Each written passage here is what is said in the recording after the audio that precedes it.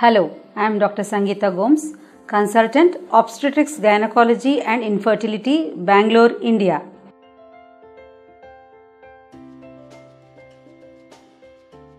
Every woman is born from mother's womb with certain amount of eggs.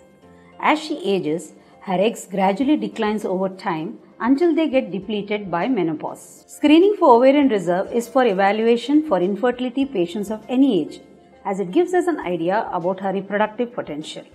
Methods of assessing. On the day 2 and day 3 of menses, do a follicle stimulating hormone, luteinizing hormone, E2 levels and anti-mullerian hormone. As the age increases, the anti-mullerian hormone also reduces, but not always in all the cases. Scan shows reduced ovarian follicles.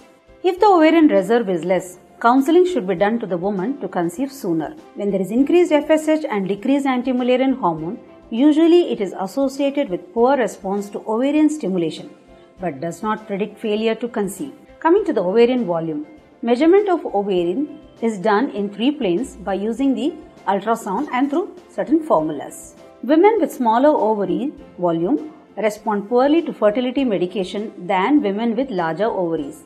In conclusion, women with low ovarian reserve and volume should plan to conceive sooner. If not conceiving, meet the infertility specialist for planning other modes like IUI, IVF or donor oocyte.